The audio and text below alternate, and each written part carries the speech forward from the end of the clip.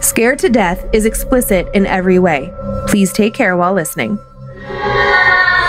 Whether thou art a ghost that hath come from the earth, or a phantom of night that hath no heart, or one that lieth dead in the desert, or a ghost unburied, or a demon, or a ghoul, whatever thou be until thou art removed, thou shalt find here no water to drink. Thou shalt not stretch forth thy hand to our own. Into our house enter thou not. Through our fence break through thou not. We are protected, though we may be frightened. Our life you may not steal, though we may be scared to death. Welcome to Scared to Death, Creeps, Peepers, Roberts, and Annabelles. I'm Dan. Hello, Dan. I'm Lynze. You're Lynze, and I have two long horror stories that I'm very excited about. Okay. Yeah, I was getting creeped out last night. I am ready, but I know that before we get into that, we do have, bear with us, Creeps and Peepers, we have a couple more announcements.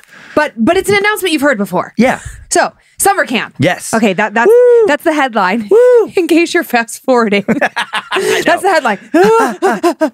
Okay, summer camp. Okay, by the time you guys hear this episode, tickets for summer camp taking place September 21st through the 24th. I gotta memorize now. Look at you, Dan. Yeah. Look at you. If you're listening, well, there's a couple different things that you should know. One, if you're an OG camper, you should have already gotten your link to the tickets in an email and also in the Facebook group from last year. Don't share that link because that's what gives you easy and early access to the tickets. Then next up, okay, by the time you guys hear this, patrons, you should also have your link to buy tickets early. And that is in a Patreon post, whether it's Time Suck or Scared to Death. Wednesday at noon. So if you're really listening to this first thing Wednesday morning, that's true. Wait an hour or two. Good save. Hold your breath. You can do this. And then by Friday, this Friday, January 20th at 12 noon Pacific time, tickets are open for everyone. Yes. And you can find those at badmagicmerch.com. Look for the banner at the top of the page. And then the tickets will be on sale. So if you received a link in an email or a Patreon post, that link is good for forever. But also, if you can't find it and you waited like a ding-a-ling, then you can just go to Bad Magic Merch and click the banner and off you go. Off you go. Off you go. And then you're going to see us in northeast, I believe. I don't have the map in front of me. Pennsylvania. People get weird about geography. Really weird. I think it's the Poconos. Not everyone agrees. Nope. But it's we're going to be up there. Chad Daniels and I are going to be doing a live stand-up show with Kelsey Cook and more. There's going to be a live Scared to Death. There's going to be a fun karaoke contest. There's going to be so many activities. There's going to be karate chops, a State of the Bad Magic. There's going to be water fun and boats pulling and laughter and modern cabins with hot showers and hiking trails. And if you don't come, you should fucking throw yourself in front of a bus or enjoy your life. Aggressive. Sorry. I'm very bummed out. Maybe I had too much coffee right before the show. Wow. Okay. I'll dial it back. Okay. I'll dial it back. Okay, and just a reminder, guys, just if you were at camp last year, you know the vibe is so awesome. Yeah. Everybody's a friend. Nobody's a stranger. So I've been seeing a lot of people like, oh, I'm afraid to travel alone. Or I promise you, once you get there, it is one giant happy family reunion. It is. It's so amazing. It's all, everyone is inclusive. There's Cult. There's room for everyone. And if you have any questions, comments, concerns, you can email us. You can look on the Facebook groups. Like, we've got you. We're looking out for you. We've got a whole new team of people supporting us on this camp. So things are going to be very smooth and you don't have to panic and everything's going to be okay. And registration is easier. Everything is smoother than last year. We learned a lot. We did the best that we could last year. And now we're just making it even better. Yes, good job.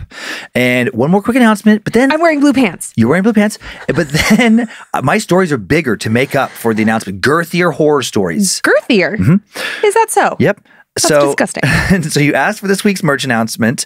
I did? Some fans did. Oh, okay. Maybe not you, but some fans did. Here it is. Official DJ Honey merch in store now. Oh, my God. Featuring me, DJ Honey. You can now purchase the official The Buzz 93.6 FM t-shirt representing Charlotte's #1 adult contemporary station. Oh, my God. Also, a pretty accurate DJ Honey tee is available. You'll find the coffee mugs we keep in the station break room. Head on over to badmagicmerch.com and check it all out. I usually try to look at the merch before the show. Now a little Nora Jones. Sorry. And I did not look. And so that really caught me off guard. Okay. All right. So now, back to what we normally do here. Yeah. Okay, just 5 minutes of announcements. It's fine. But you know what? It's 5 minutes, but then you get to, there's more than an extra 5 minutes of horror this week. Thank you, Dan. Thank you for making up for that in the end. Yeah. What fan-submitted horror do you have? Okay, actually, I am also very excited about my stories. I found a new thing to be afraid of. Oh, really? Yes, I'm super excited. Far in? Yes. The pichal peri. It's a Pakistani something or another. Okay. It's a good, I don't know that one. Well, this story comes from Pakistan. The folklore comes from Asia, South Asia. So it sounds like it's in a variety of places, a variety of different cultures, but a weird something I had never heard of. Okay. So we'll leave it there. And then my second story, maybe not initially a story that really grabs you as spooky. Yeah. But by the time you get to the end, you are left wondering how it is we're all connected through spirits. I promise you it will make sense. Cool. It's a very cool story.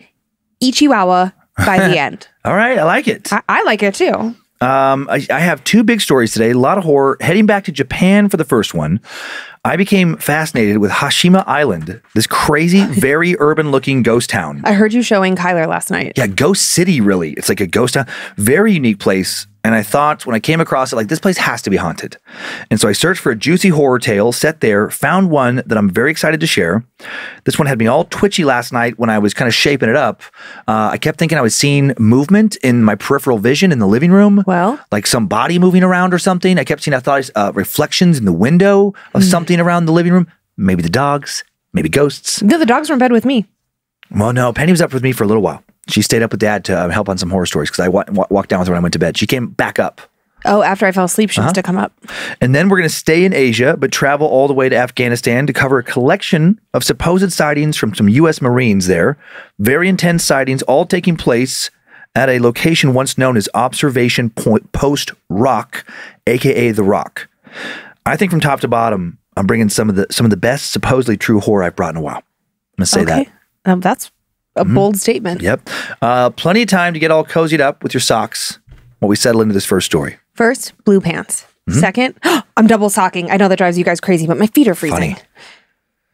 Llama, llama, mad at mama. So let me set up some history. Okay, let's do it. Hashima Island is a very small island, just 16 acres in total, just over 12 miles by boat from the city of Nagasaki, Japan. And it is one of the most surreal looking islands, really places on Earth. Hashima Island was, for a time before it was abandoned in 1974, the most densely populated place on Earth by a long ways. 5,259 people crammed into just 1/40th of 1 square mile. If you multiply that out, it would equal 210,360 people in a square mile, and that is 3 times as dense as the borough of Manhattan. Holy crap! The most urban of New York City's boroughs. Coal was discovered underneath the island, so really underneath the sea, back in 1810, and a mine was completed in 1887 with various massive tunnels dug down under the ocean, once actually connecting to another tiny island nearby. In 1916, and they go down like a couple thousand feet.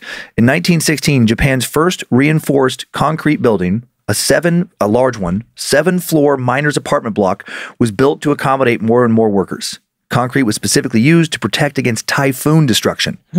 Over the next 55 years, more buildings were constructed, including massive apartment blocks, a school, kindergarten, hospital, town hall, community center. And building up was the only way to fit everyone. For entertainment, there was a clubhouse, a movie theater, communal bath, swimming pool, rooftop gardens, shops, even a small gambling hall, all built for miners and their families. Okay, sounds fun. Very surreal. The tiny island looked as if a small slice of a massive metropolis was cut out of maybe Tokyo or somewhere and dropped out into the sea. And this tiny island has seen a lot of tragedy. Between 1930 and 1946, forced laborers from China and Korea were forced to work the mine, with up to 1,300 people dying in accidents, holy crap, from disease, or from literally being worked to death. And then due to petroleum replacing coal in Japan in the 1960s, coal mines began to shut down across the country, and eventually Hashima's mines also shut down, and the Mitsubishi Corporation, who had owned the island since 1890, officially closed the mine in January of 1974. And then the island was cleared of all inhabitants by April 20th. And for years, the ghost island, none of the buildings were torn down. Most of the people's possessions, or a lot of the people's possessions, were just left there. It was off limits to anyone except government employees and Mitsubishi officials. And it's weird. There's like these videos of just so much stuff left. Clothes, shoes, TVs, dishes. It's just like they just got out really fast. In 2002, Mitsubishi transferred ownership of the island to the local city government of Nagasaki. Journalists were now able to legally explore the island. And then in 2009, the island was opened up to tourists. And now guides can take visitors to explore this strange, surreal ghost city. And numerous visitors and trespassing ghost hunters have not surprisingly been reporting encounters with the paranormal ever since. And maybe a little bit before, based on our encounter tale today. It is said that many of the spirits of those who died working in the mines, particularly the spirits of forced laborers who were never given proper burials, still haunt the island. The following encounter comes from a pair of ghost hunters who claimed, based on their post, to have boated out to the island back in 2005 before it was opened to the public. And for over 18 hours, they would have the island completely to themselves, at least as far as the living are concerned. Time now for the tale of the City of the Dead. Cam and Craig, two brothers from Issaquah, a suburb of Seattle, were weeks away from finishing a 4-year contract teaching English as a second language in Nagasaki. They'd loved their time in Japan. Nagasaki was a small, beautiful city, is a small, beautiful city, very easy to navigate, and once they'd settled in, they'd taken day and weekend trips all over the country. And they'd also gotten hooked on Japanese horror movies and a culture more accepting of and curious about the spirit world than America. They became fascinated with Hashima Island. They'd floated past it on a boat tour about a year after moving to Japan, and when doing so, Cam was positive in the distance he saw someone in one of the windows of the old apartment buildings. He was so sure he'd seen someone, he asked the tour guide if they were sure that no one lived on the island anymore. The guide laughed, assured him that no one was living on the island. No one was visiting the island, or had been for many years. Ever since, Cam couldn't stop thinking about what he'd seen now. His brother Craig tried to convince him that he must have seen a trespasser, and maybe he did. While he knew that was a more rational possibility, Cam nevertheless began to think that he might have actually seen a ghost. And he felt a powerful urge to go back and explore the island and try and find it, or maybe see something else like it. But to do that, he'd have to trespass. And he wanted Craig to come with him, so they'd both have to trespass. At first, Craig was 100% opposed to doing that, but he did love an adventure. He didn't care as much as his brother about trying to see a ghost. He was the more skeptical one. Horror movies were cool, but real? Maybe not. But he did think it would be super cool to check out the old massive buildings and explore one of the most surreal ghost towns on Earth. So he let Cam convince him to do this shortly before they were going to return back to the States, where they already had jobs lined up. They wouldn't get in that much trouble if they got caught, and in some extreme scenario, if they got stuck in jail for a few days or deported somehow, oh well, they were leaving anyway. So they rented a small boat for the weekend in Nagasaki Bay. The weather was good, the sea was calm, and they'd only have to travel less than 20 miles, all within sight of land, to make it from where they rented the boat to the island. They figured if they tied the boat off somewhere on the southwest side of the island, they should be out of sight of any tour boats, and since almost no one ever ventured onto the island, as long as they stayed out of sight of any tourists boating by, they should be able to sneak around without getting caught. So on a Saturday morning, away they went. By the time they approached Hashima Island, it was perfect. No one else was around, and they slowly putted over to the far side of the island. They had a lot more trouble than they'd anticipated finding a spot to safely tie their boat off. The entire backside was encased in a giant seawall. Almost the entire island was encircled in this seawall that gave the island the appearance of a battleship, hence the nickname of Battleship Island. Luckily, thanks to some erosion, there was a spot where they were able to hook through some damage to the concrete wall and tie the boat off.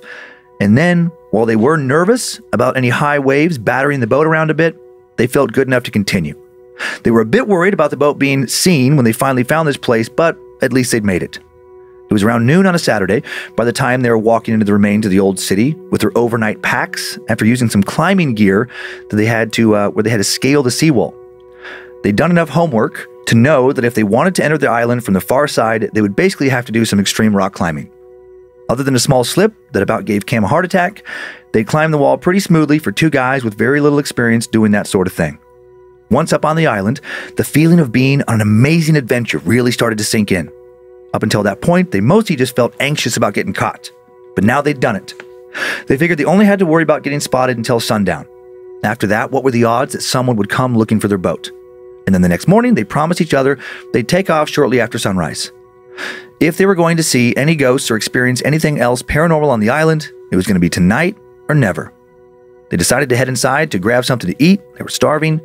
They didn't want to eat outside and risk being spotted by someone in a helicopter, plane, or passing ship, so they quickly walked towards the nearest building. While now you can actually get a tourist map of the island and know what buildings are what, back in 2005, no such map existed, at least not publicly. The building they walked over and into happened to be the old movie theater. It was perfect for lunch, almost no windows, so they could blast light out of their electric lanterns, and creepy as hell. So much concrete. They were the first concrete buildings ever built in Japan, so old and crumbling for so many years now. There was rubble all around them on the island, mixed into patches of greenery where nature was reclaiming the old city with brush and grasses. There was rock outcroppings, so much concrete and rock. The little island was basically the tip of a small, rocky mountain rising up from the seafloor. The scenery did not remind Cam and Craig of any other place on Earth. And on top of everything they could see, there were all the old mining tunnels, reportedly going as deep as almost 2,000 feet below them. Miles of tunnels. What might be down there? Setting up in the movie theater and eating lunch, Cam and Craig were surprised to find old snack containers, some unopened, old film posters, some employee clothing, even remnants of some old film, and everywhere flakes of eroding concrete, broken glass, scraps of other material. When the island was abandoned, they really exited quickly and left so much behind, it was weird. Also, thanks to the wind, there always seemed to be some sort of breeze on the island. There were so many unfamiliar noises. The brothers knew they were in for a long, unnerving night, with or without any paranormal activity. And after doing a bit of exploring following their lunch, the brothers now packed up their garbage, put it away in their backpacks. They promised not to add to the mess, and they wandered out of the old movie theater and into what they figured must have been part of an old hospital. Way creepier than the movie theater. There were still old surgical tools lying around, and charts and x-rays and smocks and more. Again, they just left so much behind.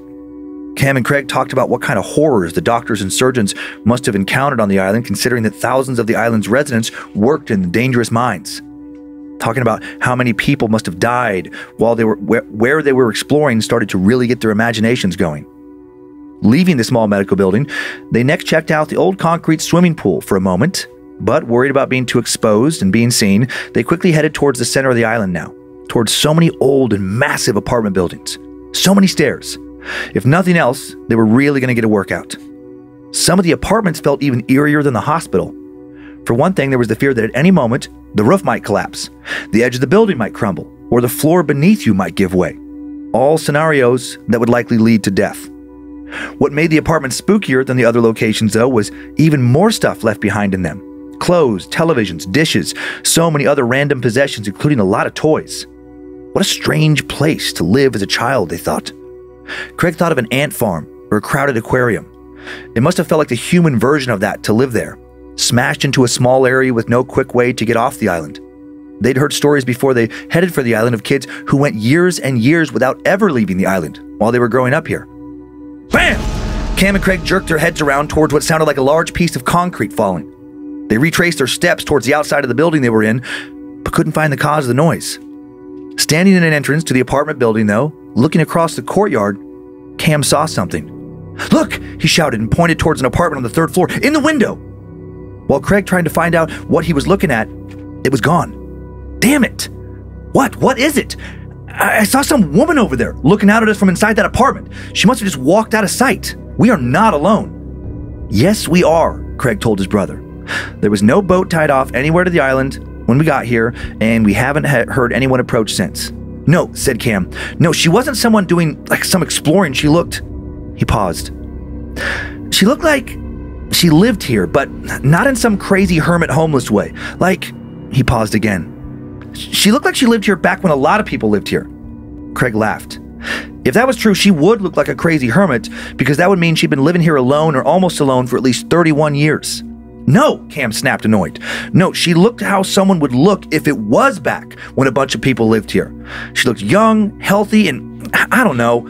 I didn't get to look at her very long. Cam trailed off as he continued to scan the area he thought he'd seen her in, hoping to find her again. Still looking in that area, half dazed, he started walking across the courtyard. Come on, let's try and find her. All right, Craig sighed. I guess this is why we're here. You think she might have been a ghost? Oh boy. I don't know, maybe. Cam's maybe felt a lot like definitely. Craig hated to admit it himself, but even though he hadn't seen anything, even though he was pretty skeptical about ghosts, he was getting a bit creeped out now and was glad it was still light out. He and Cam explored the next building for what must have been an hour, and they didn't see her, didn't see any ghosts, nor any sign of people having recently been in the area. But they did see some creepy shit, like a room with so many dolls in it, easily 24, and they seemed staged, maybe set up at one point into little scenes. But then time, the weather, other trespassers messed those scenes up a bit. Or, Craig hated that this thought floated up into his mind, maybe something on the island had been playing with them. The brothers, before leaving the building to explore the other side of the island, grabbed dinner. By the time they were done, they had about 2 hours now until sunset. They walked past a few more apartment buildings, some too dilapidated to explore, before making it to another one that had some kind of old shop, store in the basement. The cash registers were still there. There were still some shelves, old clothes, some canned goods, a lot of chunks of concrete. The sun was setting while they were in this basement when both of them started to feel like someone or something was watching. "You feel that?" Cam whispered. "No," Craig lied. He did feel something. "What are you talking about?" "Something's down here. I can feel it. Something's watching us. I think we're just getting a bit twitchy because after about 30 minutes it's going to be pitch black on this island. The way those clouds are rolling in, we're not even going to have much moon or starlight tonight." Clank! Both brothers jumped and spun around. It sounded like a can had fallen off a shelf. Bang! They spun the other way. A shelf had fallen down. Bam! Bam! Bam! They spun around again. Part of a shelf had now detached from the wall and several items slid off of it and crashed down onto the floor. The feeling of being watched now intensified dramatically. They couldn't see anything, but it sure felt like something was in the room with them. "Ah!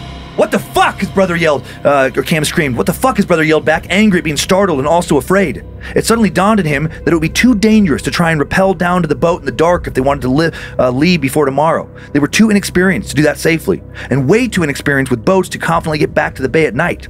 If some freaky paranormal shit was going down, they would have to deal with it all night, with no one else around to help them. "Did you see that guy?" Cam asked. "What guy?" "No. Oh my God. I swear I saw some guy about our age walk out of this basement. Some guy dressed up like a miner. Old looking hard hat on his head and everything." Cam looked scared. "We're not alone here. But that guy, that lady from earlier, they're not people like us. I'm positive now I just saw a ghost. 2 ghosts. Craig didn't object. He didn't see this guy, but he certainly felt something. And he'd heard all that stuff suddenly start crashing and falling around out of nowhere. He wanted to get out of the basement, anywhere but the basement right now. "Let's go." Craig started quickly walking towards the stairs that led out of the basement, the same stairs his brother had just seen the miner walk up. He didn't love it, but he loved the thought of spending the night in this basement less. He wanted to snag the last bit of sunlight as fast as he could. Cam was terrified that the ghost would walk back down the stairs at any moment and scare them both to death, but he too had no interest in being stuck all night in this basement, so he followed his brother. Less than a minute later, they were back outside. They felt jumpy and freaked out, but currently at least weren't seeing anything. But then, there! Cam pointed again to the same building from before. They were now just on the other side of it, and this time Craig saw her too. Holy shit. A young woman, she looked to be around 30, average looks, plainly dressed, was staring at them from inside an apartment. She stared solemnly, no smile. She looked maybe sad? Irritated? Maybe it was apathy? It was hard to tell what she was feeling. Her expression is hard to describe. And then she turned, walked past the open window, and disappeared. Cam suddenly felt a lot braver than he'd felt a moment ago. "I want to set up camp right where we just saw her." "What?" "No fucking way, Cam. We're sleeping outside." "No, we're not," said Cam firmly. "We came here to try and see some ghosts. And we did just see one. Box checked. I'm done. But what if we experienced something even more intense? You just zipped out of the basement right behind me while there was still some daylight. You're terrified. What are you talking about? I want to see more. This might be the only night in our life to ever experience this kind of stuff. We'll be together. We can handle it." Craig was about to protest when Cam stormed off towards the apartment building. He knew his brother well enough to know he had just made up his mind. He could be pissed at him later, when they were away from this damn island. Right now, he didn't want to be alone, so along he went. The two made it to where they'd seen the lady just as it became completely dark out. Luckily, at least Craig thought it was lucky, they hadn't seen the woman again, or anyone else. They set up their electric lanterns and used the light to pitch their 2-man tent and roll out their sleeping bags. And now Cam wanted to explore the building. "No," Craig protested. "Fuck you, Cam. Absolutely not. Being in this building is bad enough. Let's stay in the tent. If we hear something and you want to peek your head out, go for it. But at least I can bury myself in my sleeping bag until morning. Skeptic is a believer now, huh? Craig paused. Yes, I believe. Happy? I'm also scared shitless. This is not fun. No, Cam agreed. Not exactly. But also so cool in a way. We just saw a dead person who wasn't quite dead somehow. I saw 2 dead people. They looked at us. Proof of something happening when we die other than just being worm food. Yeah, pretty amazing, actually, agreed Craig. But since we already got that proof, I just want to try and go to sleep and wake up when it's sunny and get the hell away from this place. And then we can talk about it all. Thump, thump, thump, thump, thump, thump, thump. Oh my God, Cam said, whipping around his flashlight. That sounded like someone running down the hall. That's it, Craig exclaimed as he entered the tent. I am not coming back out until morning. Okay, I get it. I'll be right back. I'm just going to look around a bit, and then I'll probably come screaming back down the hall, and I'll zip myself up for the night, and you can make fun of me.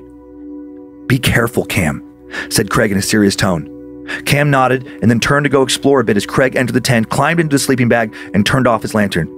And for the next minute or so, he listened to his brother explore. It had been pretty quiet on the island all day.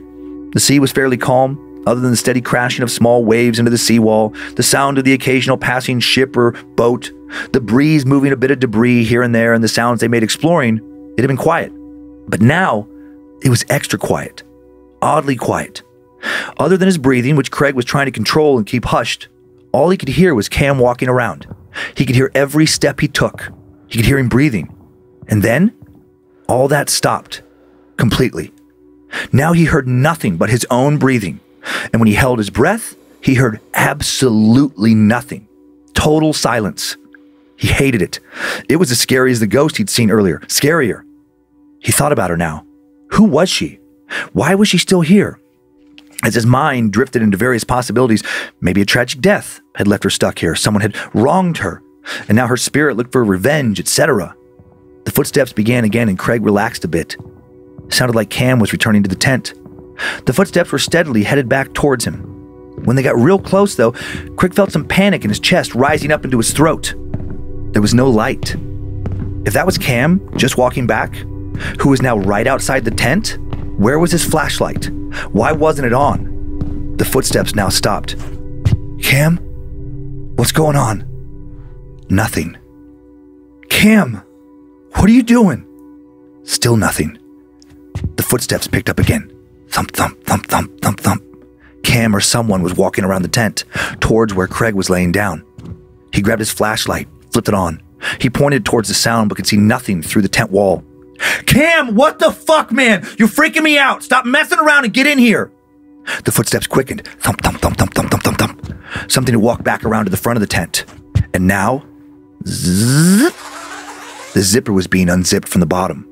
Dear God, he couldn't breathe. His chest felt so tight. Craig trained his flashlight on it, watched the zipper move up, and then suddenly it ripped up to the top and the flaps opened. Ah! It was the woman from before. Her head was in the tent now, and there was something wrong with her eyes, too big, too dark, and her head was approaching him, but her body was not coming inside. It was like her neck was stretching out like a snake. And now she screamed too, as her face came within inches of Craig's, and then darkness. He passed out from fear. He woke with a start the next morning. He was still alone in the tent. Thank God it was light out. He saw the tent was still open. He hated seeing this. He knew it meant last night really happened. Where was Cam? Craig practically jumped out of his sleeping bag and started to run down the hall and then abruptly stopped. Cam was sitting with his back against the wall, staring straight ahead, not staring at his brother, staring off into the distance like no one was around him. Craig was unable to snap him out of this state. He was able to get his seemingly catatonic brother to stand up and put on his backpack and walk out of the building. Unbelievably, Cam was even able, with a lot of help from Craig, rappel down into the boat, which thankfully hadn't gotten all beaten up in the night. They both got down into the boat. Cam said nothing the entire time, just kept staring off into the distance. He got into a harness Craig made and let his bigger brother, thank God he only weighed about 140 pounds, lower him down. He put on a life jacket with Craig's help, sat where Craig told him to sit, said nothing. Never looked at Craig. But right after Craig backed the boat out, Cam suddenly turned his head to look at something else. On another seat in the boat, there sat a single miner's hard hat and a woman's dress. Craig flashed on the miner. His brother said he saw in the basement. He recognized the dress from the woman who terrified him. Cam started to cry. He cried the whole way back to the bay. Craig got him home that afternoon and Cam slept most of the weekend. By Monday, Craig called in sick for his brother for work. Cam was able to start to talk a bit though. By the end of the week, he was more or less himself, but he refused to talk about what happened to him in the hall that night. He's never talked about it. Craig doesn't think he ever will. Craig has no idea what any of this means other than he and his brother were fools to go to Hashima Island alone that night, an island city of ghosts. Oh no, his poor brother. Fucked him up. Yeah, that's why I tell you, we don't want to see anything. It's not worth it. Yeah, that's not worth it. That intense of an experience, if that really happened, it would just mess you up for the rest of your life. I don't think that you get to control what kind of experience you get either. So it's like to put yourself, I was actually cracking up when they were fighting. I'm like, oh, this is exactly the fight that we would have. You would be so excited to see something and I would be like, no, you stay right here with me. Right. And off you would go and then I would find you rocking in a corner somewhere and I can't lift you. So it doesn't work. I'm surprised that Craig didn't end up just catatonic if he saw what he saw in that tent. Hey. I have some pictures. Okay. This first one, a cool aerial shot of Hashima Island. Oh my God. Isn't that amazing? That is insane. It's so surreal looking. It is. It's almost like my brain can't process it. Like what? Yeah, they reinforced, obviously, the edge of the island. That's why they call it Battleship Island, because the way it looks with this huge, very tall seawalls. Yeah. So that, if there was like a rising tide, it wouldn't like batter and erode the island. And then it's just, the way it's built on like this, like I said, kind of like a little mountain coming out of the sea. They just built all these big buildings around it. And I have more pictures. This next one, you can see some of the buildings a little better. Another aerial shot, but from the other side. That's fucking wild. It's such a weird looking place. I can't believe it's real. And so much stuff was left in this place. I wonder why. Yeah, I know. I don't understand it. This next picture, an old TV, desk, chair, etc., inside what was somebody's apartment. Yeah. And it was so crowded. I ended up watching some mini docs on this place because I got so into it. It was so crowded on this place that there wouldn't be room. Like multiple miners would be staying in the same tiny apartment. Yeah. And they would like one guy would be sleeping in the closet. One guy would have a tiny little mattress, like in the hallway. Like they just were crammed like sardines. This next picture, this is a doll found in one of the apartments on Hashima Island 3 years ago by this YouTuber, Steve Ronan. He was doing some exploration in this video and there was all these dolls all over. This next one, some tourists in front of a courtyard and a worker apartment in the building. Just such a surreal place. Just kind of shows the scale. Yeah. Yeah, there was just... Oh my God. But they had like, a little place, like a little park where they could play games and stuff. They had quite a bit, but in such a confined space. And a lot of the workers, yes, there was a ferry that could take, if you needed to go, but it didn't, it wasn't like a daily thing like tourists. There was industrial ships coming in and out that would get the coal and bring it to, be sold elsewhere. But a lot of the workers, they would just stay there and not leave the island. That's what they set all that stuff up for them. Them and their families would just stay for months or years without ever leaving this little tiny patch of land. Well, if it was forced labor, that would make sense. Well, those people didn't have their families there. There was like the Japanese, and then they brought in forced laborers to do the roughest jobs. Oh yeah, those people, a lot of them died, and they were given no kind of perks or benefits. So there was like stories that would come out of some people that had they loved their childhoods there. Maybe they were poor before. Now they were in a nice little furnished apartment with cool amenities around and a bunch of other kids to play with. What a weird juxtaposition to those other people. And then there'd be another building that had the forced laborers that were they were hell on earth for them. Yeah. And you can still go visit this place now. Yep. Now you can go visit this place. Yep. How bizarre. There's tours. They set up these little. Actually, you can go Google Maps as. If you just Google it, there's this website that they use Google Maps where you can the street view and you can kind of virtually walk around through parts of it. Sure. But they've built walkways because when these people were exploring it before, they're just walking around on rubble. Yeah. Obviously pretty dangerous. Now they have elevated walkways that are reinforced with steel so you can walk above things and have little guided tours. I thought you were going to say they have elevators. That'll take you I was like, what? So many stairs. It's just because of the rocky terrain. Because that's what's weird too. It's small and not only about a third of it is flat. But it was because they found coal there. Lots of coal. Yep. There was a lot of coal in that area and it was underneath the sea floor down there. So they would go a couple thousand feet down. Just the pressure. And then spiral out, so you're down there in these tunnels that if it were to bust, it would just be flooded with the ocean. Ugh. Yeah. What a scary job. Oh, hell yeah. Forced or otherwise. Yep, exactly. Man. Mm-hmm. Ugh. Do you have any questions about that story? Or do you I do not. Want to get away from it? Yes. You ready to head west from Japan and on over to Afghanistan? I mean, I don't know if that's going to be any better. All right, bit of historical setup on this story, too, before I get into it. Afghanistan, officially the Islamic Emirate of Afghanistan. Emirate never sounds right, but that's what the internet tells me.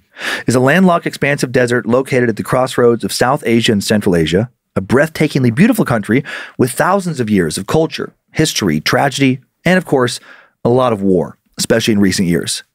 And maybe because of all the death associated with the war, a lot of ghosts. Some U.S. soldiers deployed in Afghanistan over the better part of the last 2 decades reportedly gained firsthand experience with the paranormal there. The following is a few of the many stories told by American military personnel who've all claimed to encounter entities in the same place in Afghanistan. Observation Post Rock. Observation Post Rock is located a few hundred meters southeast of what was once known as Patrol Base Hassan Abad in Afghanistan's Helmand province before the Taliban reclaimed it. Observation Post Rock was commonly referred to as just the Rock by American and British military personnel who used to serve there. It was chosen by NATO as an outpost due to the height of the mound, which offered an unparalleled vantage point over acres and acres of coveted poppy fields, all that opium below it. Observation Post is not actually a rock, though it resembles one. It's a roughly 30-foot tall dirt pile, and it's been there for a long, long time. It's seen a lot of fighting and death. Locals say the original structure of the rock dates all the way back to the time of Alexander the Great, over 23 centuries ago. Medieval arrow slits and the remains of fortified turrets have survived the years on its eastern flank. Another similar structure is visible in the distance to the south, once probably part of a supposed line of forts built at some point in Afghanistan's long history. No one seems to know at which point in history the rock began to be associated with the presence of evil spirits, but for decades now, if not for centuries, some locals have refused to even venture near the rock, fully believing it to be cursed. And now at least some U.S. soldiers who once served there share this belief. Time now for the tale of the ghosts of the rock. All sorts of paranormal activity has been reported at this location in recent years. At night, a large number of people have been reporting the strong sensation of feeling like something on the rock is watching you. Whispering voices are heard. Many have been specifically described as sounding Russian. Additionally, before withdrawing from the area in recent years, soldiers from the U.S., UK, and elsewhere, and Marines from the U.S. have reported seeing everything from strange lights at night to odd voices heard inside a radio static to feeling highly unusual temperature drops and cold spots at all times of the year, even in the middle of the summer.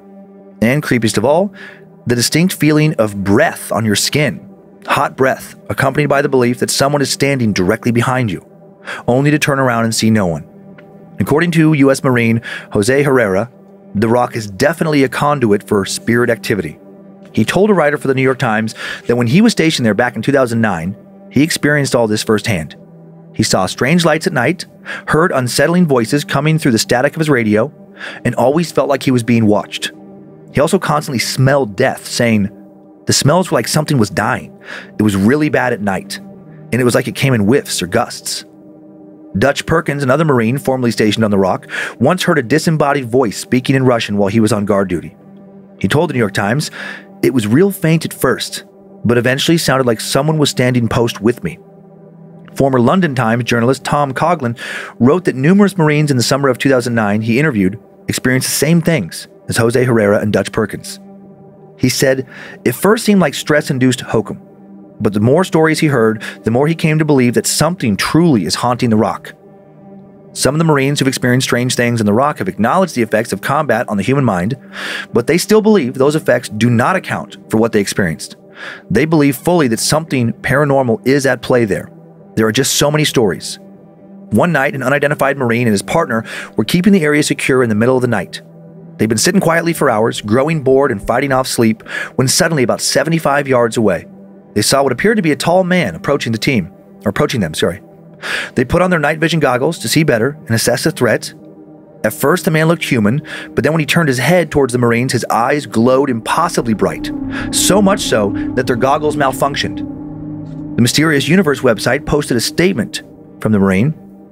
Then the thing turned and looked right at me, with eyes so bright my night vision goggles started to burn out, meaning it was so bright it was burning the system, usually done only by really fucking bright shit like the sun. So that freaked me out, and I pulled my NVGs, my night vision goggles, off, and those eyes now look like neon red blood. Blood red and as bright as the sun. So this freaks me out, and I pull my machine gun over and train the thermal optic on it, onto it, and those eyes were so hot it started to burn out the optic. Same concept as before, but with heat. But his body was so cold he stood out from the background, which is really weird. I slowly loaded it, and then the eyes moved like he cocked his head at me and turned and walked off and was gone. I didn't say a word of this while we were there, or to anyone I served with since we've gotten back. In 2015, the Sci-Fi Network produced a Paranormal Witness episode about this exact outpost and gathered more first-hand accounts. Paranormal Witness interviewed 4 men, 3 of whom spent 60 days at OP Rock in 2009, 1 transferring before their 60 days were up directly because of paranormal terror. Corporal Jacob Lena, Corporal Adam Wilson, Lance Corporal Austin Hoyt, and Lance Corporal Damian Zolik. There were a few other Marines with them, and their unit was led by a man named Sergeant Green. Corporal Lena was second in command. They arrived at OP Rock to relieve some British soldiers from their duties, and before leaving, the British soldiers strongly warned them that if they were to dig up anything, put it back, unless they wanted to risk stirring up something they wanted no part of. Clearly, those soldiers had their own paranormal encounters. The Marines also learned that these soldiers had been taking care of a stray dog, which would now become their companion and lookout. It took almost no time for these Marines to begin to experience whatever had been terrorizing the British soldiers. On their very first night, Corporal Lena was stationed on a machine gun post when he started to hear some upsetting sounds coming through the static on his radio. Sounds he described as a crackling, gurgling noise that kept fading in and out. Lena called the main base to ask if they had sent a transmission. They had not. But his radio continued making noises. He turned up the volume to see if he could make out any words. He could clearly hear someone speaking, but the faint voice was not speaking in English. Lena replaced the batteries in the radio, hoped that would fix it. It did not. The disturbing sounds continued and kept him creeped out most of the night.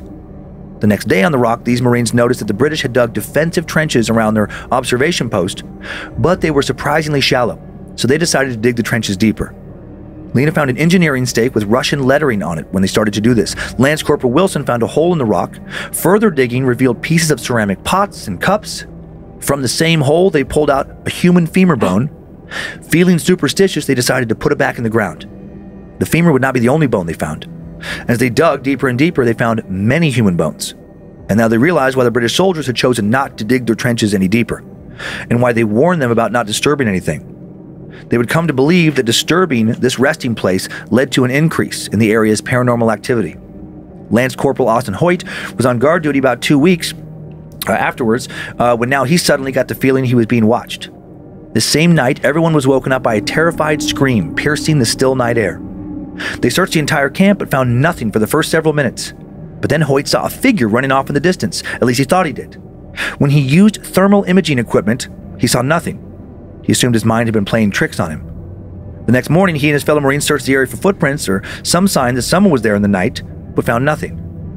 When later reflecting on this incident, combined with so many other reported activity, Hoyt would come to believe he had definitely seen a ghost. Another night, around this time, Lance Corporal Zolik was on guard duty when a sudden cold chill passed through him, even though he had just been very hot and sweaty. He then felt warm breath on the side of his face and heard a voice whisper into his ear. Of course, when he turned towards it, he was completely alone. And his paranormal encounter was not over. Soon after feeling that hot breath and hearing a whisper, he heard a crunching sound, as if someone were walking on the rocky ground above him. He thought it might be an enemy soldier and ran around to catch someone on top of the post, but again, no one was there.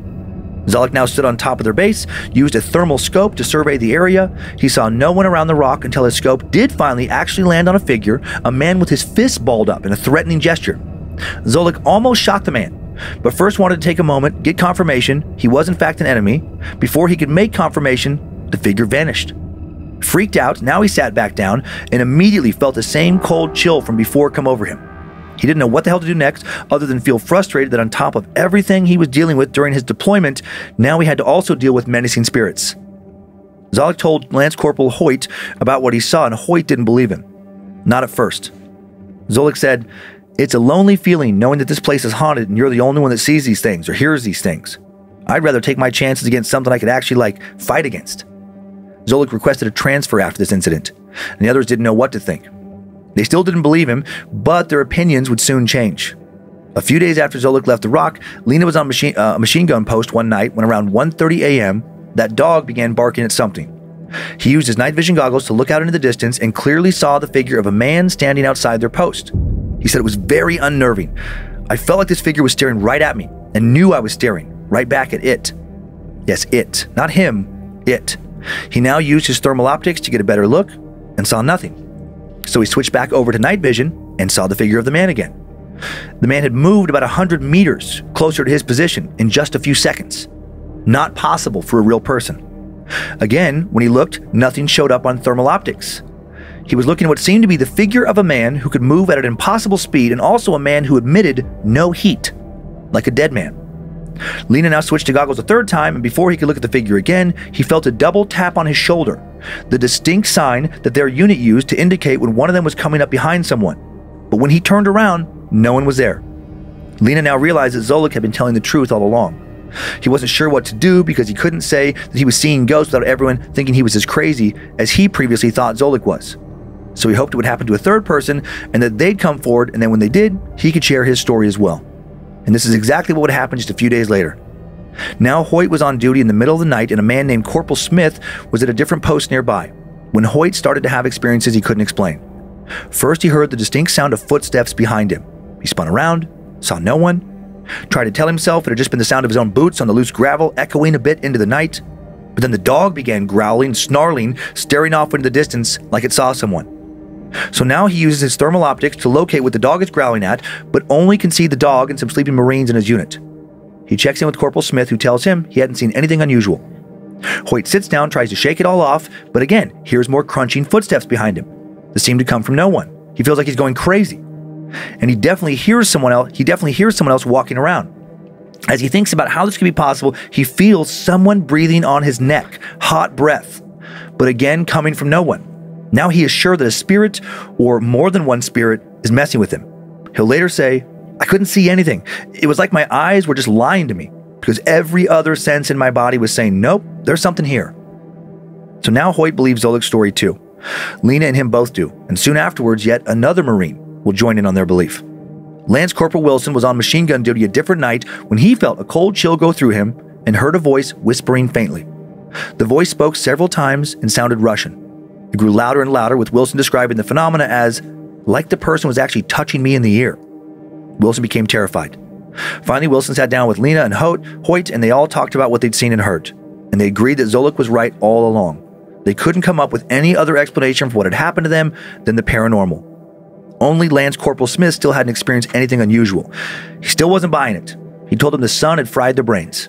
But he too would experience something unexplainable. Wilson was on duty their last night at the Rock, terrified that he would hear the whispers again. Whispers would end up seeming like the least of his worries for a few moments. All of a sudden, he heard machine gun fire right next to his ear. Everyone woke up assuming they were being attacked. They threw on their gear, readied their weapons. Lynze came back to check on Wilson, who was in distress because of an incredibly loud noise that had gone off right next to his ear. But Lynze saw that no rounds had been fired from his gun. Everyone then heard a loud whoosh, as if a rocket had just passed over them. They checked every trench to try and find where the attack was coming from. No one was there, but the sound of phantom gunfire continued. Wilson continued to hear loud gunshots right next to his ear. Suddenly, after a few minutes of complete chaos, everything stopped and was eerily silent. Lance Corporal Smith was furious they couldn't find whoever tried to kill them. In his frustration, he took off his helmet and threw it down to the ground. But did anyone try to kill them? There was no sign that any bullets or any other projectiles or explosives had touched the Rock that night. Were spirits messing with them? Were they hearing a phantom battle? Smith still wouldn't admit belief now in the paranormal, but he definitely seemed rattled by the whole incident and couldn't rationally explain it. Bless you. The next day, all these men were ordered to leave OP Rock. Sadly, some tragedy would soon follow some of them. Shortly after they left, Lance Corporal Smith was killed on a secure base by a rogue bullet, and several other men they served with at the Rock died. Lance Corporal Diggs, another Marine in their unit, died in an IED blast. Lance Corporal Parker was killed during a routine patrol. Corporal Lynze said, "You thought you were done with OP Rock when you left, but in some ways, it wasn't done with you." Per a 2020 New York Times article, the area is now occupied by Taliban insurgents. No word on what they might be hearing, seeing, and feeling. Yeah. I was so creeped out by the story because when I was putting together my episode, I don't want to give too much away because it's a story that I'm sure I will eventually share. Yeah. But about soldiers. So not when you were putting together this episode, but another one. Gotcha, yeah, just like something I was like, on the fence about. Yeah. It's a pretty gnarly story, so I feel a little like on the fence about whether it's appropriate to share. Oh, okay. But these soldiers are in Afghanistan, and one soldier is communicating with like a former Taliban member, whatever. Yeah. And basically they're like stuck in this spot together, and he's like, like tell me like some folklore. And then whatever he shares with him, whatever the Afghani man shares with the US soldier, it is not done with him.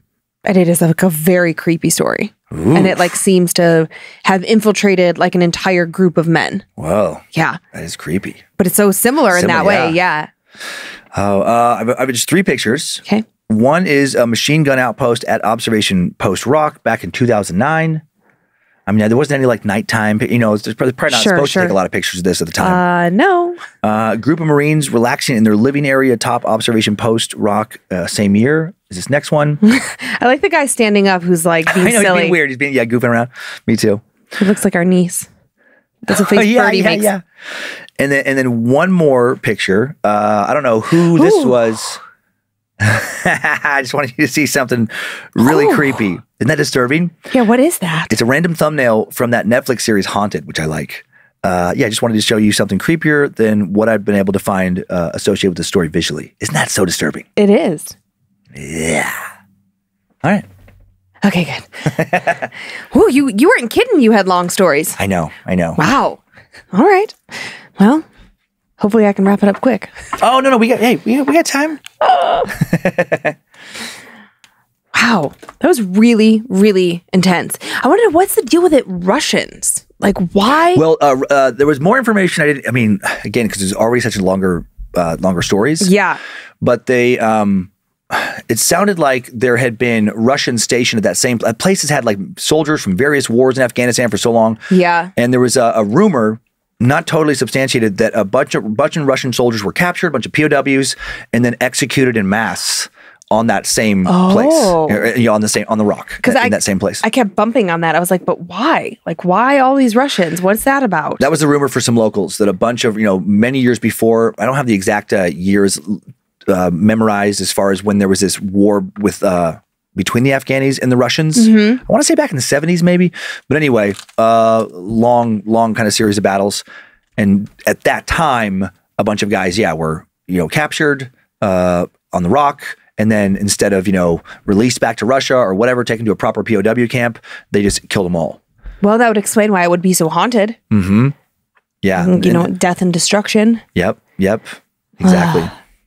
Just like being a soldier deployed anywhere has to be so nerve-wracking, like especially in active combat, Oh my God. And then just adding that element in, it's like, what the fuck? I know. Like the one guy Zolik said, it does seem unfair that you're worried about these hostiles, these other people that want to kill you or trying to kill you. And you're, again, never served, but it's like, I'd imagine you'd be so tense, because of that all the time and dealing with a lot of stress. And then if you also are dealing with some kind of paranormal activity in the exact same place, it does just seem like Zolik alluded to just as unfair. Unfair. And you probably just feel like you're going crazy. Totally. Like, is this real? Is this not real? Like, is this am I going through like PTSD? PTSD, even though I'm still here, so it's not quite PTSD, but just like, my God. Yeah. I just can't imagine adding layer upon layer of fear, stress, anxiety on top of what's already there. Totally. La la la. Okay, who's your friend this week? I got my same friends from last week. Oh, my little Scream Squishy, and then the dark Layla. They, based on their coloring alone, they're like a little couple. They look very cute. Oh, were they just making out? Yeah. Oh. Did they make a baby? What would their baby look like? Maybe this way. What? They're making a baby. You said making a baby. Why can't they be face to face? That's the way they like it. Don't you kink shame them? How dare you? How do they do it? Sometimes they do it like this. And then sometimes they get real creative and they go like this. What's that position called? I don't know. I don't know. Is this like, what's it called? Like rub-a-dub-dub? Rub-a-dub? I guess it'd be more like this. It's like I don't know, 69, but not, but like twisted. I don't even know what it is. I don't know what position that would be. I don't even know if it's, they have their own anatomy. They can do things that we can't. Okay. All right. Well, thank you for that little lesson. Yeah. You're such a weirdo. All right. Well, are you ready to hear about my new kind of terror? Yes. Yes. I know that you have also said this, but it is so exciting to me when we're this far into the show to find something new that I've never heard of, that was entirely different. Yeah, I think it's so fun. Yeah, I'm excited to hear it. Yeah, and usually when we find something new, it's not generally from a fan. It's usually something that you've found, so I'm pretty excited. Before you get into the scares, because I'm kind of in a weird mood, I just want to share what was in my head. Okay. And then I'll be done with it. Okay. I know this wouldn't even be possible, but I wanted to throw this, Layla, at your forehead. Okay. Really hard. Okay. Wouldn't hurt you because it's soft. Sure. And then in my mind, I would be able, like a trick shot, I would be able to throw it, bounce it off your forehead, and then catch it right back into my hand and just go right back to it sitting here. Do you want to try? No, I don't want to try because I'd have to throw it too hard. No, I can't do it. I'm not going to do it. Okay. I'll feel bad. It just works in my mind. Where and then it bing, bounces off your head, and I grab it, and I'm back into story mode. I like your sound effects. Thanks. Bing. And then I know. I feel like people are probably listening to their headphones, being like, "Don't make that snap again." I know when I did it, I'm like, "Oh, sorry." Sorry. But then I thought about our cab driver, Angelo. Oh man. Once upon a time, Dan and I, we should tell that story on we should tell the bonus episode. We should. It's a great story. That maniac. Psychopath. All right. Anyways, are you ready for some more? I am. All right. Let's dive right in. This email, this story submission is from so long ago, which I love, like still like digging into like back catalog. Yeah. So I just pick it random and you'll know that immediately by the reference that they make to a previous episode. Okay. Hey, Dan and Lynze, loved your last episode, The Lemp Family Haunting. Oh yeah, ways back. And particularly your retelling of the jinn story from Oman. As a Pakistani Muslim living in Canada, who is always interested in the supernatural lore of other cultures, I greatly appreciate your thoughtful and respectful presentation of jinn mythology. I especially appreciate your recognition that jinn in Islamic theology are not necessarily evil, as non-Muslims and even Muslims tend to overlook, but can choose to be malevolent to torment human beings. The discussion around whether people see supernatural phenomena through their cultural or religious lenses reminded me of a family story members used to tell me in Pakistan, the legend of the pichal peri.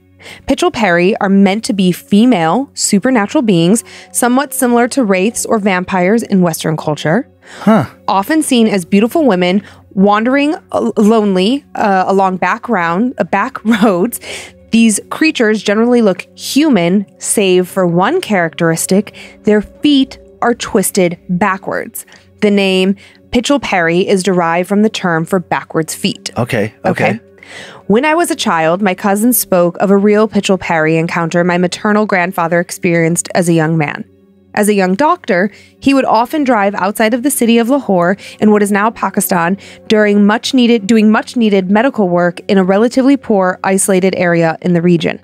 One night, he drove home in a very dark, very empty back road when a woman came out of the dark from the side of the road directly in front of him. The woman looked young and attractive, but also pale and expressionless, with extremely dark eyes and unkempt hair, all visible in his car's headlights. Lone women did not typically spend any amount of time in the dead of night in this time and place unless something was very wrong. Being a naturally kind person, he put down his window to ask what was wrong and if she needed any help. In a low but clear voice, she said she was lost and needed to go back to the city center. Worried that someone may have committed some terrible deed against her, he agreed to take her in hope of trying to surmise what exactly had happened. Without hesitation, the young woman came around to enter his car, sitting down in the driver's side directly behind my grandfather. Okay. As he drove back to the city, he tried to make small talk to ascertain where the woman was from, what her name was, and whether she had any family in the city. She said nothing to my grandfather, and he could see from his rearview mirror that the woman was completely still and would only stare directly at him through the mirror, knowing that he was looking at her. At first, he thought the young woman was traumatized, but as the minutes went on, he became increasingly uncomfortable for reasons he couldn't figure out. Something was simply not right about the situation. After moments of strange stillness, the woman started to move her arm to lock the car door on her side. Her movements were slow, odd and strangely theatrical, almost as if she wanted my grandfather to know what she was doing, and almost, as he would remember later, as if she wanted him to know she was slowly trying to trap him inside the car. A bewildering sense of panic set fire to his heart. Rather than drive faster, the car slowed as his foot came off the accelerator, almost as if he had no energy left to even press down on the pedal. He watched the woman even more closely, barely looking at the road. The woman's face, previously passive and unmoving, broke out into a chilling grin as her other arm stretched out to the other car door. When I write stretched, I mean that quite literally, with her body otherwise unmoving, her arm elongated to more than twice its length as if made of elastic rather than flesh and bone, stretching in a way that was clearly inhuman. Closing his eyes, my grandfather slammed his foot on the brake, opened the door, and ran out of the car. Refusing to look back, he ran as fast as he could, running into the sparse woods on the side of the road until he was exhausted. It was only a few hours after, into the early morning, that he mustered enough courage to go back to his car. The woman wasn't there, of course, only his car in the middle of the road. The car's engine had been shut off, the keys still in the ignition, and strangely, all 4 doors were locked from the inside, as if the woman had pressed down all the locks and simply vanished. Terrified by the ordeal, my grandfather had to wait until a passerby could help him get back into the car by breaking the driver's side window for a lack of a better alternative. He told this story to his children decades after it happened, a story that trickled down to the next generation and eventually to me and my older cousins. As my grandfather recounted, his medical duties working late in the outskirts of town often left him exhausted. For years, he assumed that that night was the result of tiredness and stress, with his memories clouded by an unknown and purely irrational trauma. It was only after a psychiatrist colleague of his, years later, when hypnosis was introduced to medical practitioners in the country, that he performed the procedure on him to help him remember the story in its entirety. The narrative he recounted was exactly as I've described, with 2 additional details coming to the fore that my grandfather had blocked out. First, the woman's eyes he saw staring at him through that ride were completely black, with even the whites clouded over as if by ink. Those black eyes held him briefly until the very end of the ride, in a sort of trance, powerful enough to make him ignore her second unworldly trait, that her bare feet were blemishless, pale as her face, and twisted completely backwards away as if knocked back from the front of her body by a sledgehammer. Naturally, as I got older, I became more skeptical of this story, thinking it was just one of those legends older cousins tell younger ones to scare them. It was only until later that I realized the story of the pichal peri was common in the Indian subcontinent, with legends coming up all over the region. Sometimes these stories are conflated with general stories of jinns haunting rural areas. The story even makes one think of similar tales in the West of female hitchhikers taking rides with men only to disappear without a trace, or even of black-eyed children trying to force their way into houses and cars. Whether any of these stories are real or fabrication, it's interesting to me how the solitary, supernatural female traveler with clouded black eyes seems to be a culturally universal tale, and your discussion about jinns and shadow people prompted me to share this story with you all. Loving your channel and your podcast, which I listen to faithfully every week before going to bed. Hoping to hear more stories from you guys soon, particularly some international ones. All the best, Saad. I can't say it. Saad. How is his name spelled? Saad, S-A-A-D, pronounced Saw-ed. Saad. Oh, like you sawed a piece of wood. Yeah. Very well structured story, man. I thought so too. And then just the way it was like, linking like shadow people and black-eyed children into the same pichal peri lore. I mean, I am, and I've said this, I am always skeptical of hypnosis, just because I know that like memories can be implanted. That doesn't mean they always are. But what I got hung up on for a second with this story is the similarity between one of the stories I told about the stretching neck and then the stretching arm. I just thought that was so weird because I cannot remember any story in the catalog where somebody, I mean, I'm sure there are, but it's definitely not been for a while, that somebody had an appendage stretch out like some entity. Go-Go Gadget. Yeah, like Go-Go Gadget, yeah. And sorry, I'll explain why I'm laughing in a second. And just so weird to have that show up the same episode because we don't talk about these stories beforehand. Well, and like you were in Afghanistan and now I took us to Pakistan. Like they're just like weirdly linked. Some weird parallels. Yeah. What are you laughing about? I'm laughing because Kyler loves to show me weird memes. Of course he does. And I was, both him and I were like cry laughing last night. Some of the ones he shows me, his sense of humor, like that age, I don't understand what's happening. Yeah. Like it doesn't, but this one. Sometimes basically the things he shows us just aren't funny. To us, yeah. I mean, to him and his friends, they laugh. I don't know, do they? It's at least funny to Kyler. But Kyler showed me this one. It was like some TikTok, Twitter compilation, like a slideshow. I didn't know that TikTok even did slideshows. And so these tweets. And one of the tweet, or what doesn't matter, but somebody goes, what would be your last words if someone was holding a gun to your head? And then the person's response was, it was a go bulletproof head. I know it's stupid, but I just picture like somebody holding a gun to your head. What are your last? You got any last words? Go bulletproof head. And then all of a sudden your head becomes bulletproof. It's silly. Okay, it's pretty dumb. Oh, it had to be there, I guess. Okay, yeah, you were cry laughing over that. Yeah, we got really into it. Whew, all right. We were in a mode of going through a lot of them though, and that one got us. Okay, right? Okay. Well, thank you for sharing that. Yes. Wow. You know. Come on, go bulletproof head. It's funny. Yeah. Not cry. I butchered it. I don't know if it's like cry laugh funny, but it's funny. I know. I liked also that Saad connected other folklore to other folklore. Like I do love that common connection of like, are there, because I know we've discussed this, are there really that many different things? Or are there just slight variations on it that go from culture to culture, but it's all kind of the same human or inhuman experience? And I wonder that too. Like, are there these real entities out there somehow in our world, or that pop in and out of our world? And then everyone is seeing these things around the world from the lens of their cultural perspective. Yeah. And then that shifts it a little bit, because reality is funny that way.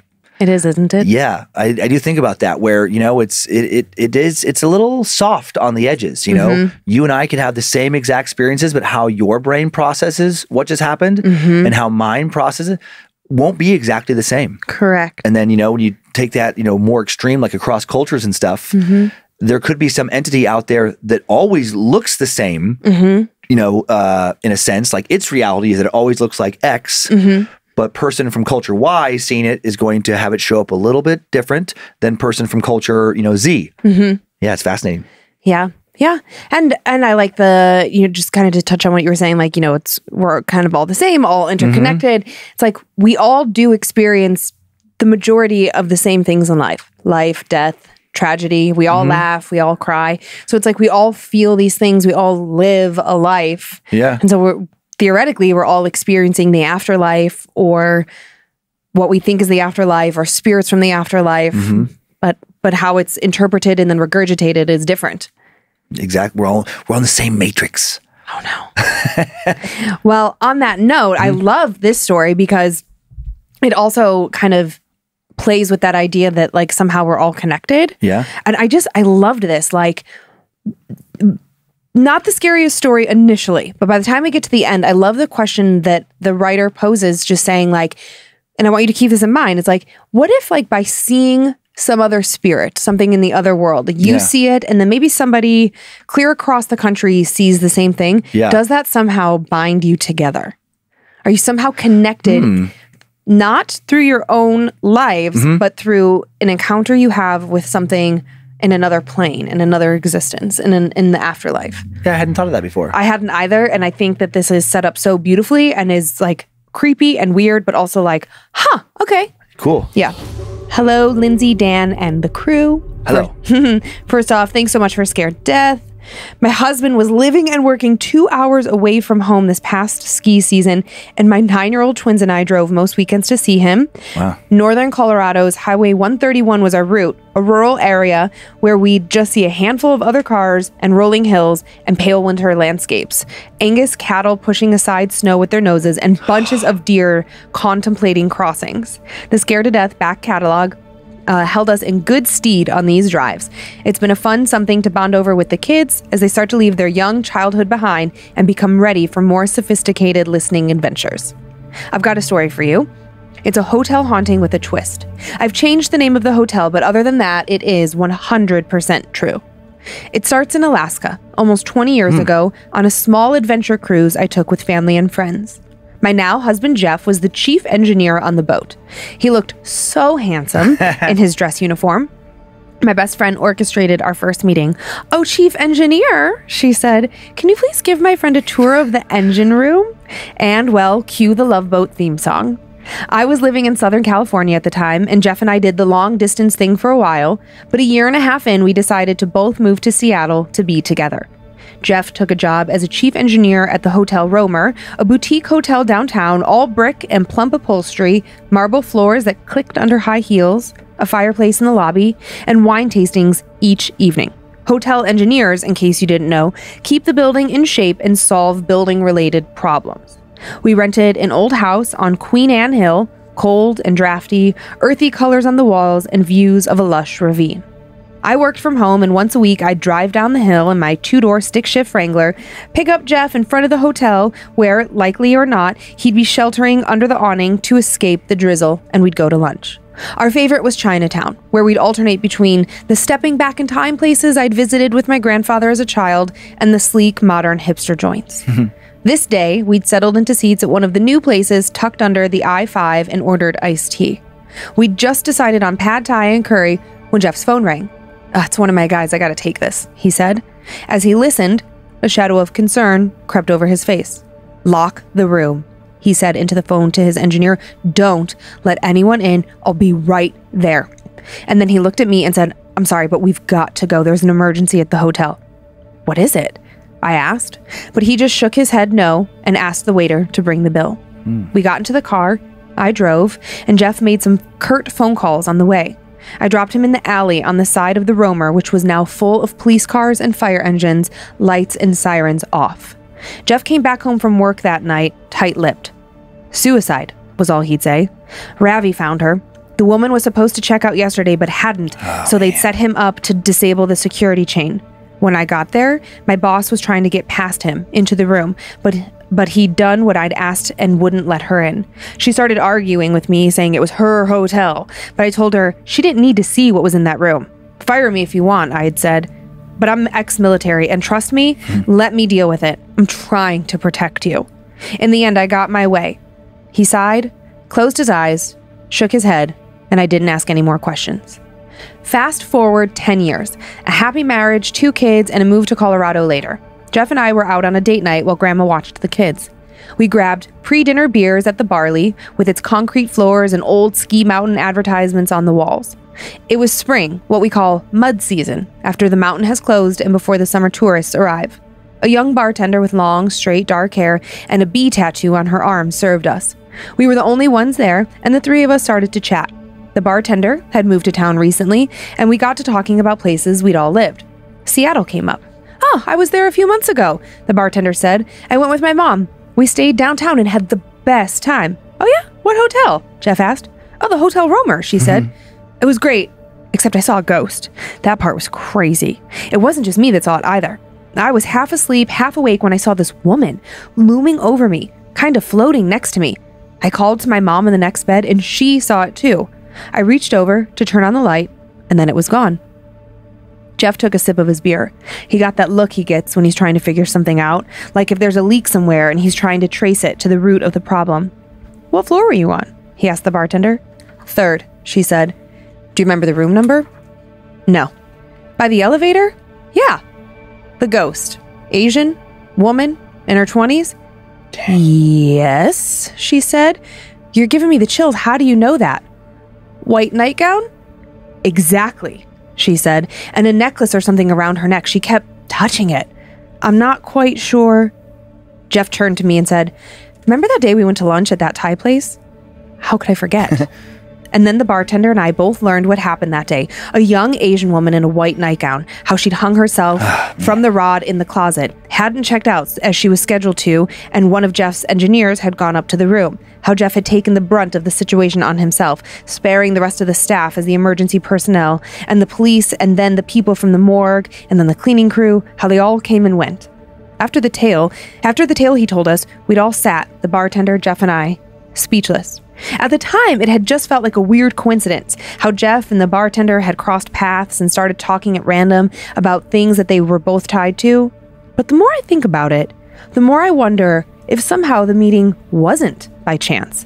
What if people like Jeff and our bartender are somehow tied together, interconnected because of their experiences with the same thing? Or maybe it's that the woman didn't want to be forgotten and was somehow part of making this meeting happen. A strange final coda to all of this is that we live in a very, very small town. And though we don't go out a lot, most times when we do, it's to the barley. And we've never, ever seen that bartender again. I hope you enjoyed the story. I can't wait to hear it if it makes it onto the show. Thanks again for all you do, Kristen. Thanks, Kristen. Bizarre, right? Yeah, very bizarre. I like what Kristen said about like, what if her spirit wanted to be remembered, like wanted that connection to be made for whatever reason. What if she didn't actually die by suicide? What if somebody else was in there? What if they never figured it out? What if she's trying to pull a Bonita Sierra? What's her name? Teresita Basa. Teresita Basa. Bonita Sierra. She knows what I mean. Yeah, totally. She gets it. I'm always bringing her up because that case mystifies me. Teresita Basa. I love Bonita Sierra. That's just a random word to that. I mean, I get the sound kind of similarities. It's her sister. Pretty Sierra. Bonita Sierra. What it's been so? Is Bonita just pretty in Spanish? Sure. Yeah, like muy bonita. Yeah, no, I don't speak Spanish. I never took Spanish. I took Latin and German. Try again. But weird, right? Like, okay. Thanks, Logan. I also like love this idea that this couple went out in this very small town. They always go to the same bar. That bartender never to be seen again. That's weird. That is weird. I know that bartender deal. I'm like, what is going on there? I know it sounds like she kind of alluded at the very end of that story. Like, was he a real bartender? But I mean, that's super strange because other people were seeing this person there too. But were they? Because there was only Jeff and Kristen and the bartender in the bar. She says that at the very beginning, like, we went in, it was just the three of us. The bar was empty for all other intents and purposes. So that was like another ghost sharing the tale of... I don't know. Yeah, the whole thing. I mean, what just a unique evening. Yeah. And so memorable. And I'm sure they're just going to be like trying to figure it out for the rest of their lives. Like, what's that about? Yeah, why? Like, what are the odds that you and I go out tonight? We don't live in a very big town. Yeah. And we go to bar A. And it's just us and the bartender, which already is like a little bit unusual. I know. Now I want to like find a story. What are you doing to those guys? Oh, I don't know. I just was getting excited with my hands. And they happen to be in my hands. What are they doing? I don't know. They're like rough sometimes. There are children that watch this show. Sorry. Don't play rough with your toys. But I'm surprised I haven't come across that in just some like story from the web or from a book or something. Because it's always like, with the bartender situation, there's like a place that's haunted and the bartender is the one sharing like, oh yeah, you saw such and such in the bathroom. Of course, that's been happening for years. But I can't recall where the bartender themselves was the ghost, where somebody goes to a bar and then, like in a probably more, I don't know, the story, the way it's shaping up in my mind is like they would go to the bar and then later they'd be like, hey, what happened to Richie? Why isn't he working here anymore? And they'd be like, who? Exactly. That is freaky. I don't know. Maybe it is connected all back to that hotel. Yeah. But it really did leave me with this thought of like, if I see something. Say something. What? No, we're not at the airport. Let's just say I saw a ghost in our studio. Yeah. And I like didn't ever really talk about it with you. I was just like, oh, this like creepy thing happened. But like, I was just kind of like brushing it off. And then 10 years from now, we're living in New Orleans and we're talking to a bartender at our local corner bar. It's a Tuesday night at 6 o'clock. No one's there. It's just the three of us. And we start talking about Coeur d'Alene, like just like... Yeah. That would freak me the fuck out. They're like, oh yeah, on this street, in this building. I would be like, why do you know that? Yeah, you're seeing the spirit of some young woman, and then they find out, years later in a different place, that in that same place, like here in the studio before we leased it or whatever. Yeah. Yikes. But then there was also some sort of weird comfort for me of like, okay, maybe we are all connected on the other side. Like maybe the spirits bring us all together in some really like beautiful kind of magical way to share their story, and it connects people that are still living. And I don't know. I wanted it to be good. Yeah. You know. I like today's stories. Why are you banging those guys together? What are you angry about? I'm not. Huh? I'm relaxed. You don't look like it. I don't? No. You look like you're... It feels good. Just feels good. Smush them.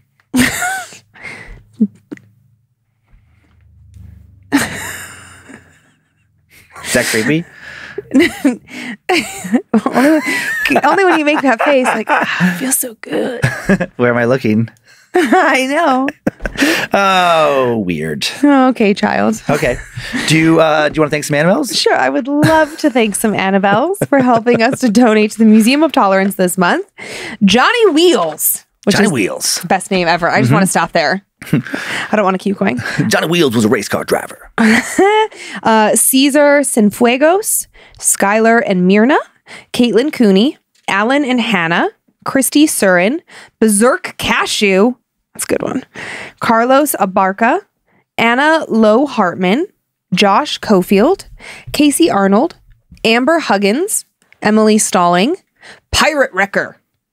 I love it. Like Pirate Wrecker, Berserk Cashew, and Johnny Wheels. Yeah. They're in a gang. That's a trio. That's a trio. That's awesome. Rachel, Gator Dodge, Broken Promises. Oh, they've spelled it really weird. I don't understand why. Annabelle, Zach Sigmund, and Stephen Castro. I will thank all of you. Thank you all. And I would also like to thank these following Annabelles. Logan, not our Logan, I don't think. You never know. You never know. Will Doe 19, Jonathan Stratton, Ariel Sherman, Swampy Hold. Swampy Hold. That sounds like a weird sex move. Cody Spence, Aaron Tipping, Jeremy Fox. What if it was supposed to be Swampy Hole? That's even worse. Yeah. Jacksoff Ghost. It's spelled weird. Goaste. So maybe Ghost. Jacksoff? Jacksoff Ghost. I'm such an idiot. He snuck it in there. Jacksoff Ghost. Well done. Teresa Katie. I could hear Logan laughing before you even got it. Wesley Westcoat, Karen D, Christy Robbins, Matthew Wartena, Riley Sneed, Motown and B-Town, Yoli Favela, Courtney Jensen, Thomas Perez, and Cora B. All right. Got some spoopy shout-outs. Spoops. To Ebony from Mom and Dad, happy 11th birthday to our oldest creeper. To Kaylin, a.k.a. the greatest woman alive, from your fiance, Cody, happy anniversary. To Frankie from Brittany, happy birthday. To Kristen from Kelsey, happy birthday. And to Leah, my honeydew melon head, from Ron, happy 50th birthday. Oh, that is gorgeous. That's gorgeous? It's gorgeous. What? It's good. It's sweet. I don't know why gorgeous came out of my head. Are you okay? I am. I feel fine. That is our show. Thanks for continuing to send in your personal tales of terror to my story at scaredtodeathpodcast.com. You can email us for everything else at info@scaredtodeathpodcast.com. Thanks to Logan Keith and Tyler C. for their work on social media. And their support on Patreon. And to Logan again for running badmagicmerch.com. Thanks to Logan, our art warlock, for producing and directing today. Zach Cohen for custom soundbed creation. Heather Rylander for organizing the My Story emails, and to book editor Drew Atana for polishing and preparing the listener stories for book number 4. I found today's first story that I told. Thanks to Sarah Finch for finding the second. Subscribe to Bad Magic Productions on YouTube if you want to watch the show. Follow us on Facebook and Instagram if you want more content and see the photos that accompany the episodes at Scared to Death Podcast.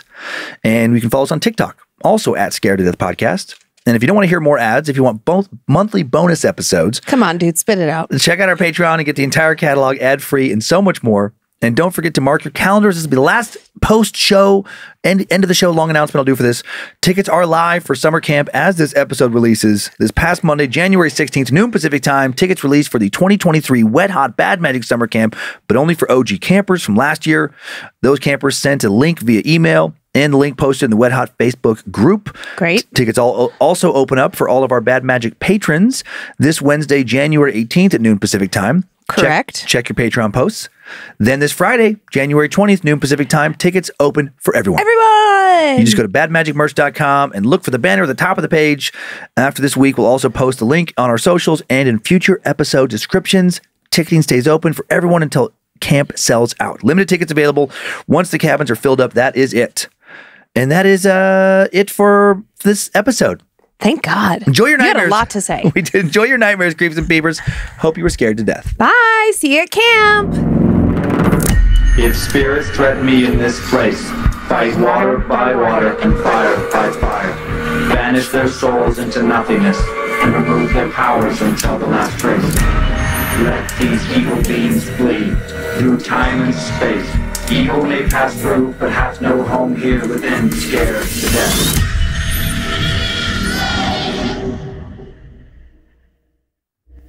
Bad Magic Productions. Sometimes they do it like this. And then sometimes they get real creative and they go like this. What's that position called? Rub-a-dub. I guess it'd be more like this. 69, but not, but like twisted. I don't even know what it is. I don't know what position that would be. You know, they have their own anatomy. They can do things that we can't. Okay. All right. Well, thank you for that little lesson. Yeah. You're such a weirdo.